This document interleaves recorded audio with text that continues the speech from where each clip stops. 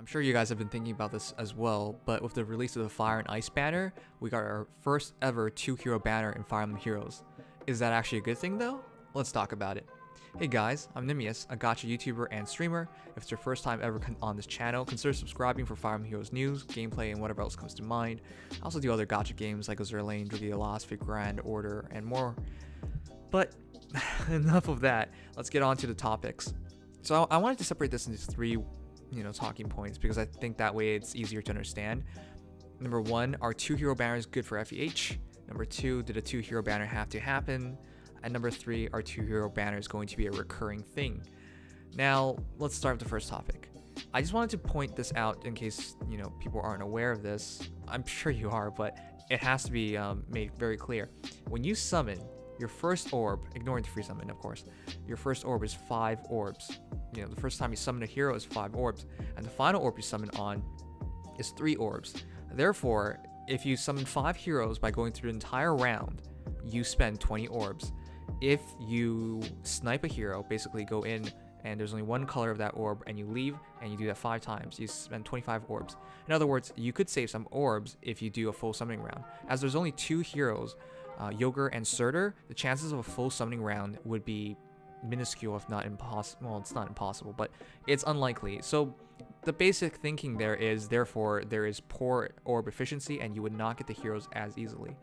However, if you take a look at the graphic, that's actually not true, because that 3% rate is divided up into only 2 heroes. You can get Surtr for 57 orbs at medium, 75 orbs at average, and Ylgr's still pretty damn good at 65 orbs median and 87 orbs average.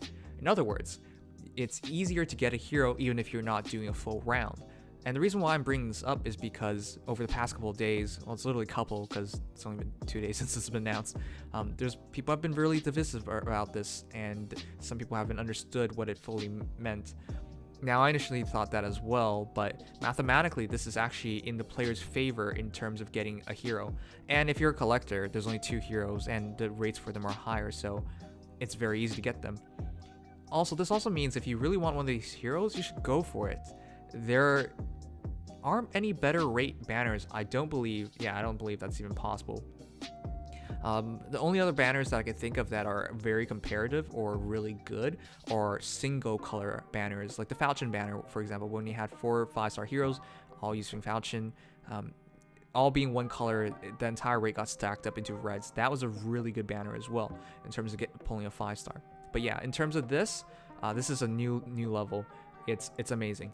If you really want, in other words, if you really want Surtr or Ylgr, I blanked for a moment. This is great.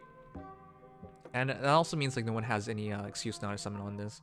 Honestly, I think Surtr is possibly the best hero in the game, but I'll talk about that in another video. It's just that he's so good in arena, grand hero battles, ether raids, grand conquest, anything and everything you can think of, this guy plays a massive role in it.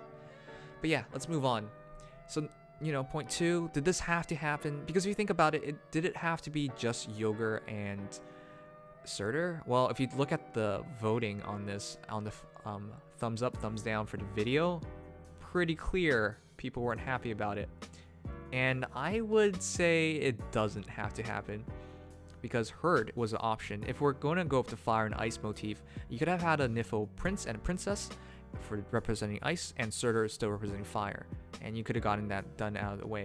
Now the speculation was, Herd is going to be the grand hero battle hero, and he's going to be free, so why would you want him to be in the banner? Well, unfortunately, with the data mine out, we now see he's not the grand hero battle hero. Maybe they have something special in store for him, but he wasn't really memorable in the story. In the story, he was more like, I'm not the traitor, and then everyone's like kind of like half accusing him, and then he's like, I'm not the traitor, and that's about it. He did nothing in the story. I would question why even people want him, but he would have fit in the banner at least. All right, but he's not here, so this didn't have to happen. And even if you thought about it as in Herd isn't available, well, you also had Bruno and Loki, Bruno and Veronica, and hell, Loki could have been in the banner if you just reorganized the, if you just reorganized the banners. So you could have had a 3-hero banner. So this definitely didn't have to happen, and it was a conscious decision by IS. That said, is this going to be a recurring thing? And I don't think so. I think this is going to be really rare because I really think IS is just testing the waters here, or they were unprepared. I think this banner got put out because they already had the assets ready.